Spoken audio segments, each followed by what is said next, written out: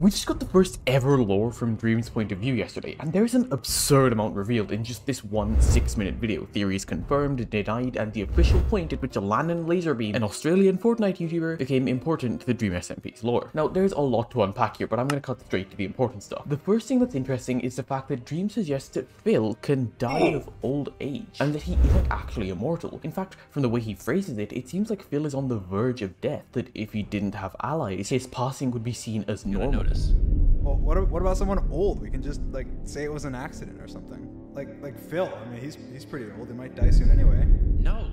This raises two possibilities, each equally interesting. One, Phil isn't actually on the verge of death, but given that his age is one of his most defining traits, people would assume that he is. They don't know that he's actually immortal, so him dying isn't out of the blue. This explains the whole he has allies counter that Punz has, but there's also a second theory, which is kind of the opposite. What if Phil actually isn't immortal, like every other SMP member believes he is, but can just live a really long time? What if only a select few, his allies, know that he is immortal? It's definitely not normal for people to be immortal, but since his closest friends know this, they wouldn't buy that he just, died in his sleep after Dream handed him that suspicious stew. This does raise the question of how Dream and Punz know, however, but given the amount of espionage these two do, as well as their nefarious involvement in what seems to be like everything at this point, it doesn't seem too out of the blue. Next, there's something really interesting in the video itself here, something that I don't see too many people talking about. Call me crazy, but isn't it just a tad weird to see the camera lingering on a wither skull while they're talking about the revive book, more specifically using it on someone and it working? We know already that withers are a major plot point thanks to Techno blowing up L'Manberg, but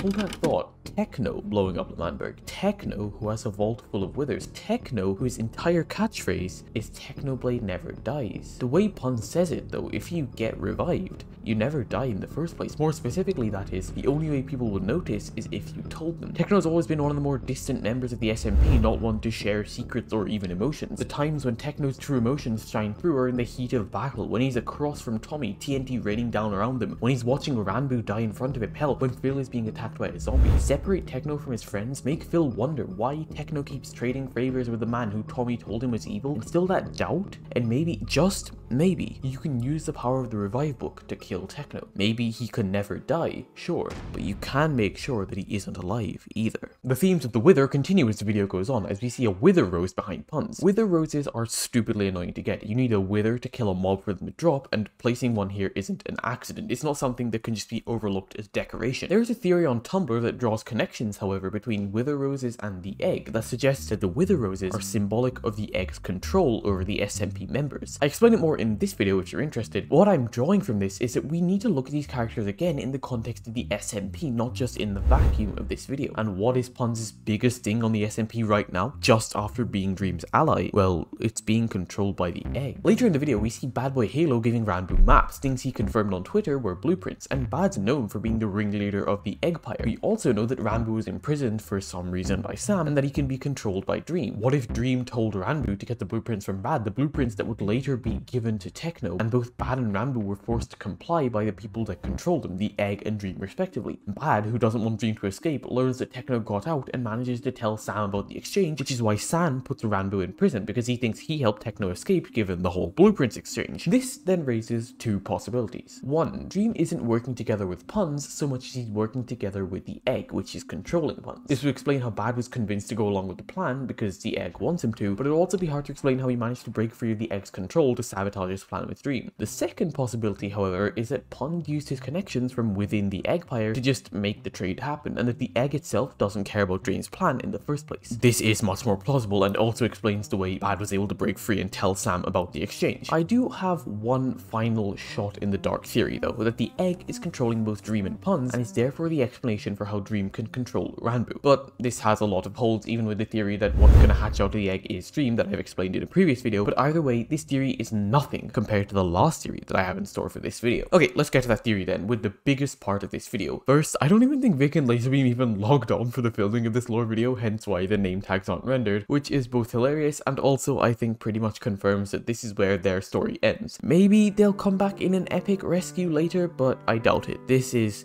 the end of the road for Boomerville.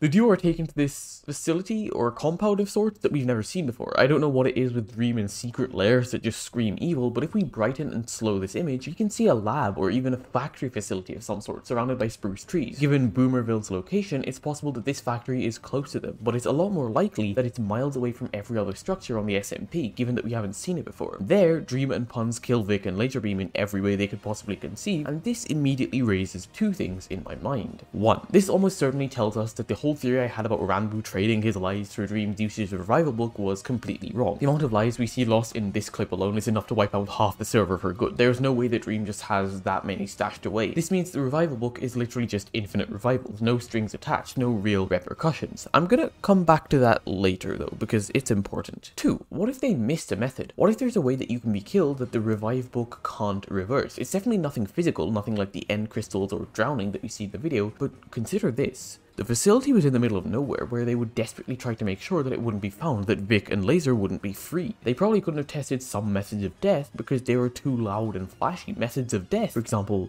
like death by lightning. Is it really that much of a coincidence then that we found out earlier that DreamXD was actually the one who created the Revival Book, who accidentally dropped it on Schlatt's head? DreamXD, the god of the server, who we've seen on multiple times, punishes people by smiting them with lightning. There's an absolutely insane theory hiding here, something I can't believe I missed, and if you're liking the video so far, consider subscribing. I love dissecting things like this, and you subscribing really helps me keep doing that. That theory I just talked about though, it hinges on one very specific, very interesting mechanic. Remember how DreamXD was the one who created the Revival Book and then dropped it on Schlatt's head? You're probably wondering how on earth you can just miss something like that, even as a god. This thing has near limitless power compared to what the mortals on the ground have, and you just drop it? Well, that becomes a lot more believable if the Revival Book was never meant to be used more than once. We see from the video progression that the way the Revival Book is used is that it's thrown into lava, destroyed, the power being used up. It seems to revive the people you're reviving. Not just that, but one book being burned, that can revive multiple people, not just the one. We see both Vic and Laserbeam being brought back to life here. It's not that hard to imagine then that since these are disposable, DreamXD just forgot that he had one. It wasn't unique or one of a kind to him. It was like a golden apple. Sure, it's useful, but if you're missing 1 or 2 in an endgame inventory, no one's gonna really realize. What DreamXD didn't expect, however, is that Dream would memorize the contents of the Revive Book, that he would figure out that you don't need to have a specific book for it to have that power,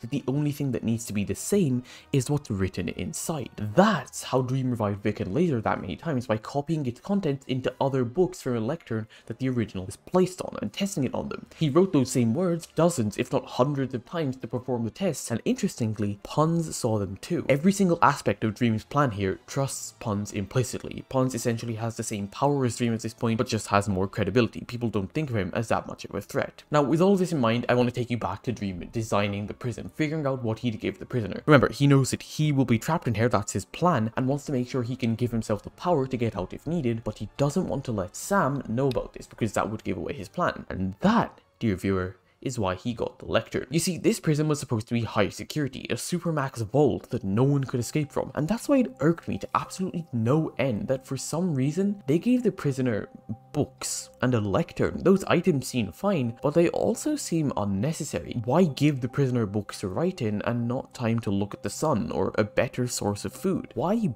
books? And that's because Dream created Revive books inside the prison. If we go back to the very start of Dream's stint in prison, we can see that he's throwing books into lava and is deathly afraid of falling in or being punched. Fast forward though, and he's swimming in lava as a joke. He's thrown loads of books into lava, and most importantly, he's thrown a clock into lava as well. Dream, you see, still can't alert Sam to his plot, and so he starts manipulating him from inside the cell. He draws attention away from the lectern by using it as part of another escape plan, trying to light another portal inside the cell before he starts messing with the books. After Sam replaces the obsidian in the cell with crying obsidian, he's lulled into a false sense of security. Sam is convinced that the lectern can no longer be used against him. This is then reinforced when Dream throws anything and everything into lava, not just books, so that they're camouflaged and they don't seem too out of the ordinary. Okay, so Dream has Revive books in prison. That doesn't explain his swimming in lava though. Who would use the books on him if he died? Well, when you die in Minecraft, there's a sequence of events that happen. You take your last tick of damage, your body keels over and dies, and then all of your items explode out of your body. It's very fast paced. They seem seem almost instant, but there is an order there, which means that technically,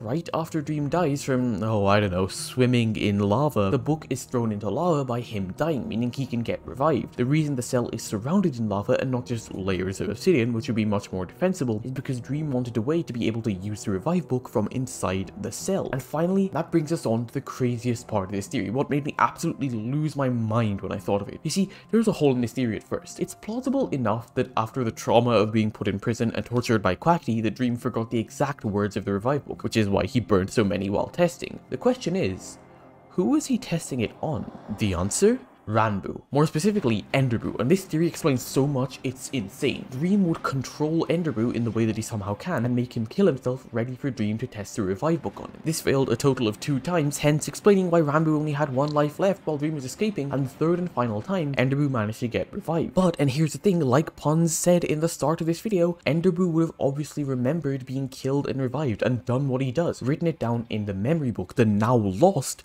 4th memory book. Dream can't have Ranboo discovering that. It would foil his plans completely and absolutely destroy any shred of survival in the prison. Remember what Dream said? If you die and then you're revived, did you ever really die in the first place? If you die on your final life and you're revived, did you ever really die permanently? Enderboo walked up to Dream, who waited for the lava to drop, killed Enderboo, and took the 4th memory book from his corpse, making sure that no one would ever find out about his plan, burning it in lava. Ranboo was then revived, and revival spawns you back at the point of your death, the layers of reality that Ranboo was stuck in literally collapsing around him as he saw himself die and then be revived with no memory of what was going on, back in his normal state with no memory book to remember with anymore. Click the video on screen now to see the rest of the insane stuff Dream has been doing on the SMP, or click the other one which YouTube thinks you'll like. Subscribe!